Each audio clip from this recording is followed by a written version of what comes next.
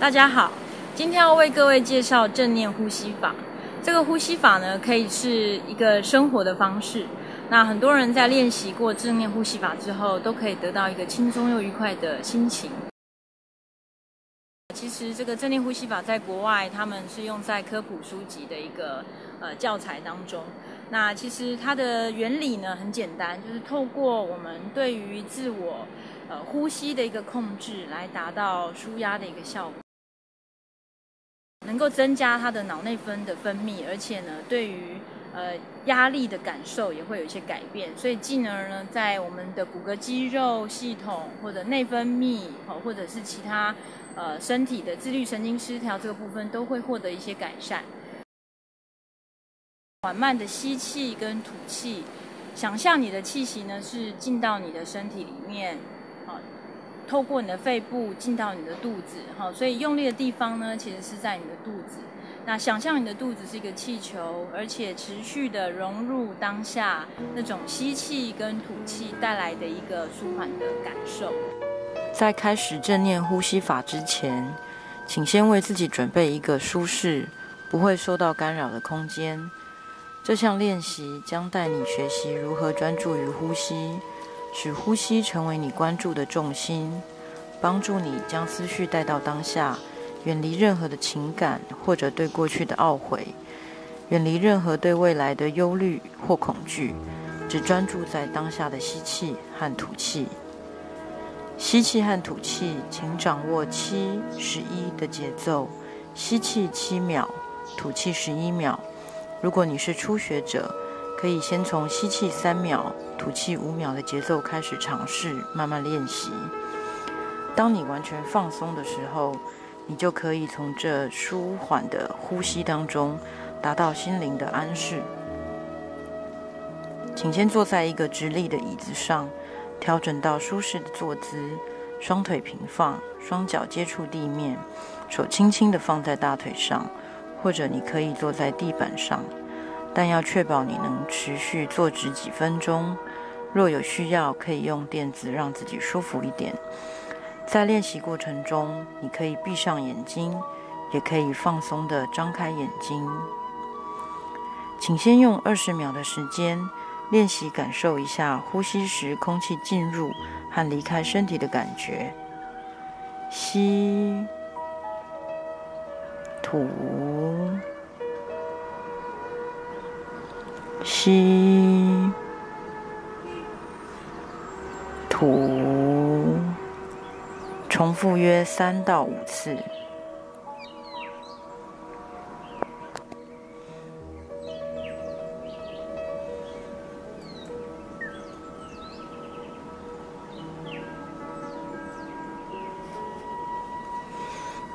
当你关注自己每次吸气与吐气时，提醒自己这个练习的目的是在持续融入观察自己每次呼吸的瞬间，投入于每次的吸气和吐气。这段时间你可能发现自己出神想其他事情了，这是完全正常的。当你有这种情况时，只需温柔地将思绪带回呼吸上，提醒自己你在做的只是尽自己所能的持续专注在呼吸上。在练习的过程中，让你的身体自在的呼吸，不用试图控制它，不管你当下的感觉是什么，都是好的。无论感觉到放松与否，不用改变任何的感受，继续专注于吸气与吐气。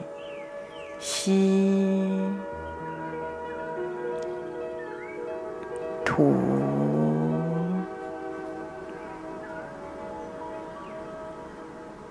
吸，吐，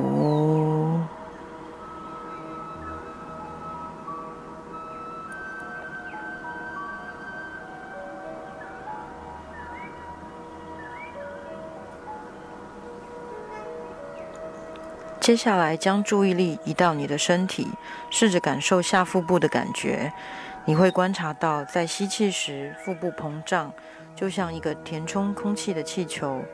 而在吐气时，它会缩小，就像一个平缓缩小的气球。在接下来的1分钟，请你专注于腹部膨胀和缩小的感觉，不需要改变呼吸的方式，只需要专注在腹部的感觉，然后试着让你的腹部膨胀后再缩小，重复约3到5次。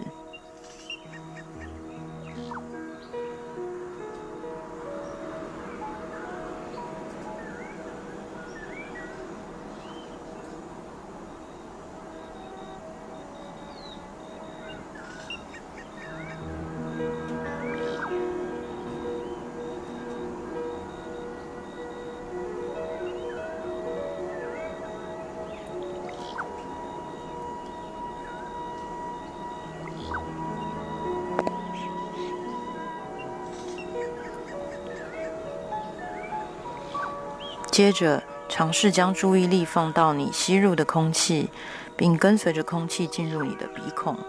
传递到你的肺部，然后往下传到你的横膈膜，观察它如何再往上移动起来，从横膈膜到达肺部，再通过你的鼻孔。试着想象这个循环像是一波又一波柔软的海浪，每一波或许有些不同，每次都像一个新的开始，并一次次的回到当下，体会这一波波海浪，让它拍打着你，重复约3到5次。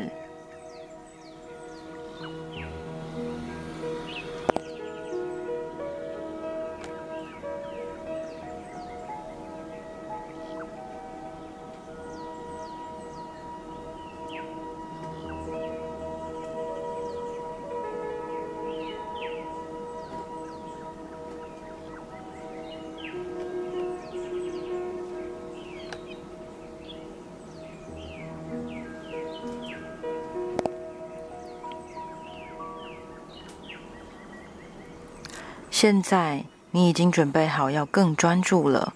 将你的注意力转移到吸气时鼻孔温度细微的变化上。与吐气时相比，你可能会注意到在每次吸气时空气会有点凉凉的，并轻轻地扫过你的鼻腔。将你的注意力专注在每一次呼吸时的感受，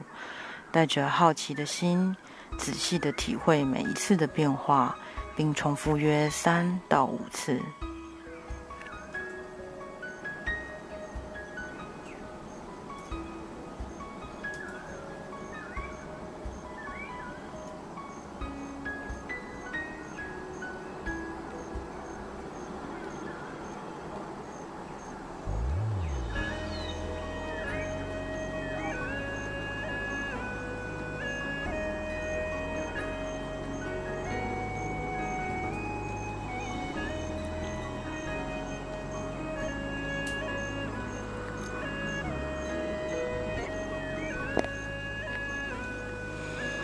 把你的注意力从你的呼吸转回当下，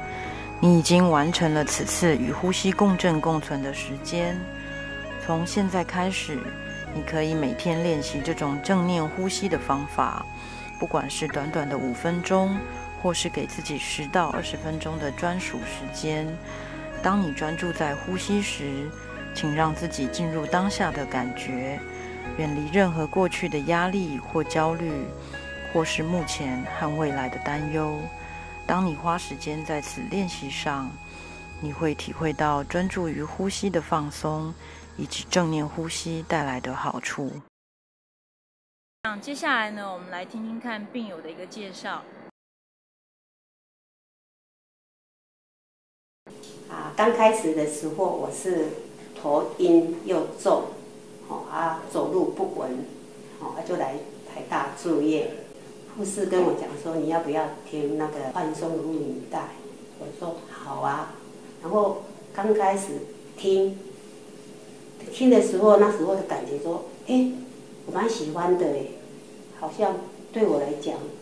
有帮助，所以我就变成天天都想要做，感觉非常的好，因为我会胀气，然后会便秘，听那个录影带就比较不会的，而且听这个录影带的时候，我变成感觉很舒服，肌肉都放松了，好，对睡眠也有帮助。晚上一定要睡前我一定会做，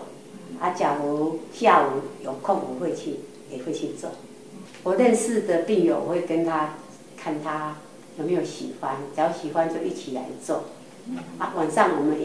也有几位说来做这个放松运动这样很快就会好起来，就身体健康。